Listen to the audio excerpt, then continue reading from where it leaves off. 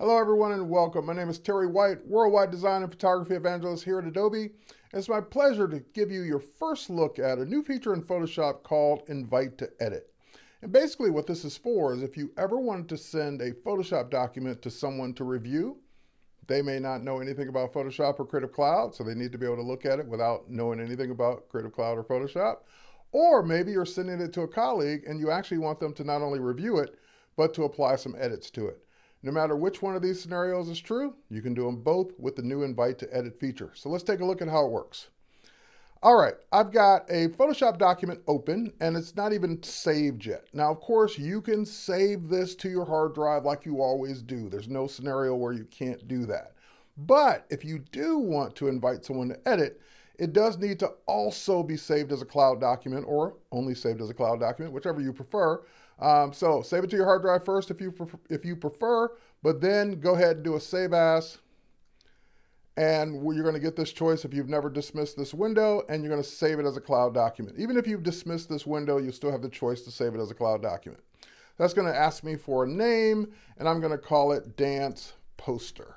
So again, this is saving it to my Creative Cloud space. So it's going to take a few minutes for that to sync. So saving as you work. So it's doing that even though I can keep working. And also what this will give you the ability to do is to work on this on Photoshop on iPad as well. So whether you're saving this to just have it available on all your devices that you run Photoshop on, or whether you're saving it to invite to edit, it doesn't matter. It needs to be a cloud document no matter what. All right, so now let's say you want to begin the process to invite someone to edit this document. Well, there's an icon for it right here in the upper right-hand corner of your control panel at the top here, and it's literally called Invite to Edit. Looks like a little person with a plus sign. Just go ahead and click that. And again, if your document has been saved to the cloud, this will come up. If your document has not been saved to the cloud, it will actually ask you to go ahead and save the document to the cloud first. So now that I've done that, I can go ahead and put in as many email addresses as I want to invite to edit. So I'm going to go ahead and do that. Now these are going to be blurred out on your end for the person's privacy. And I'm just going to put in a note. Take a look at this poster and let me know what you think. All right. So I'm just giving them a heads up of what I'm asking them to do, other than they just get an email with a poster in it. They don't know what this is for. I'm going to go ahead and say invite to edit, and that invitation has been sent to Victoria. Now, Victoria will get an email. So even if she's not on her computer, even if she's not in Photoshop, even if she's not paying attention, she will get an email to invite her to go and click a link.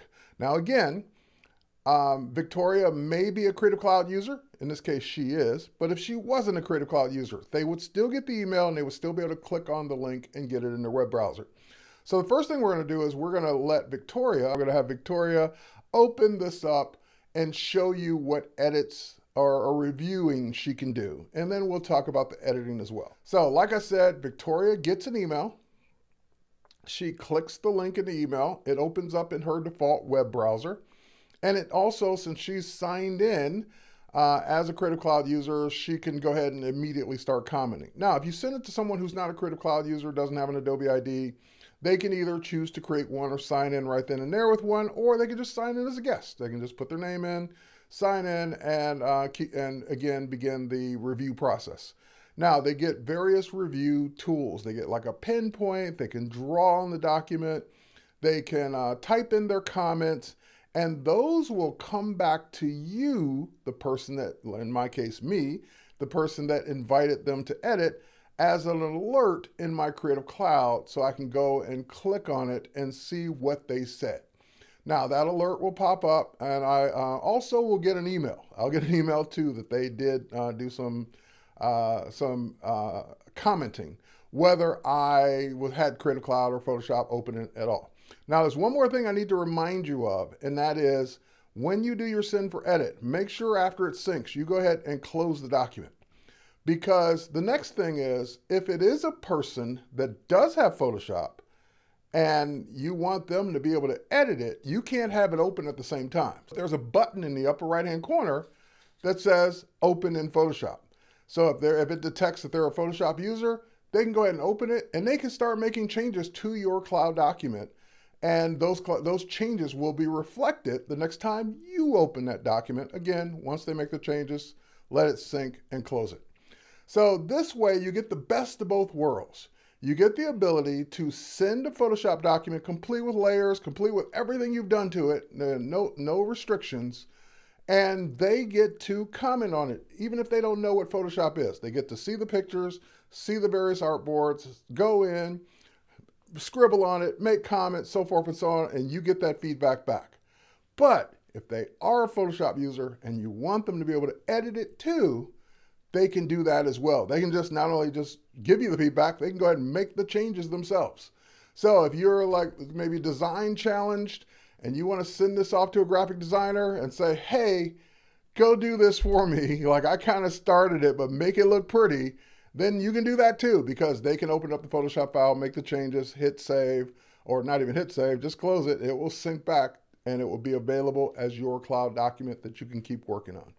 So with that said, that's the new Invite to Edit feature. Go ahead and check it out. It's pretty cool to be able to do this right from within Photoshop and manage the whole process. Cheers, everyone. Thanks for watching, and we'll catch you on the next one.